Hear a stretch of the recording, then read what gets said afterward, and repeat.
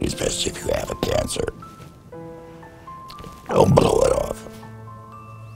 Don't think, oh, I'll do it tomorrow. I got something else to do. But let me tell you something, it may not be it tomorrow.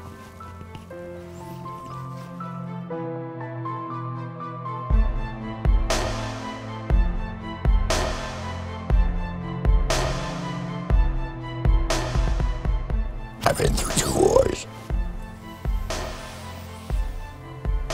I've seen a lot of more death and destruction than most people see in their whole life. You want to know something? I may have been scared, which was every bloody day. But I understood that. That I could handle. This is what I got.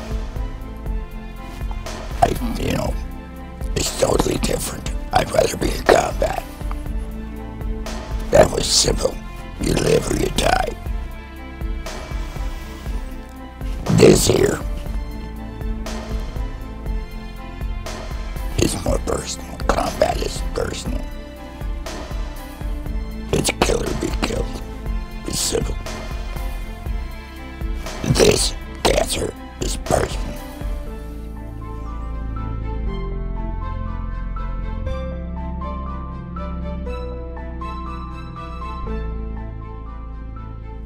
My blood is hard to deal with. I can't smell anymore. I can't talk to people without this or my electronics. I breathe through a stupid hole in my throat. I had everything, my family had everything.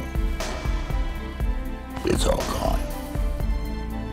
All because I wouldn't listen to my wife.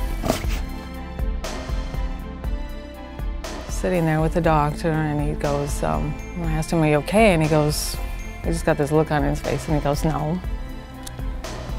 He says, I have cancer, and I just kind of in shock. I'm just in shock. It's like, I don't know. I knew, but, it doesn't happen to us.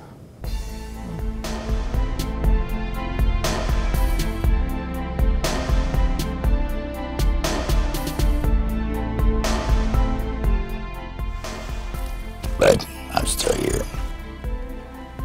I had my CAT scan about 2 weeks ago. It come back good. So far, I'm batting 1,000. We made it this far, and we'll get there. We've gone through so much now. If we can get through this, we can get through anything. Fight. Take the fight to the enemy. That's the only way you're gonna win.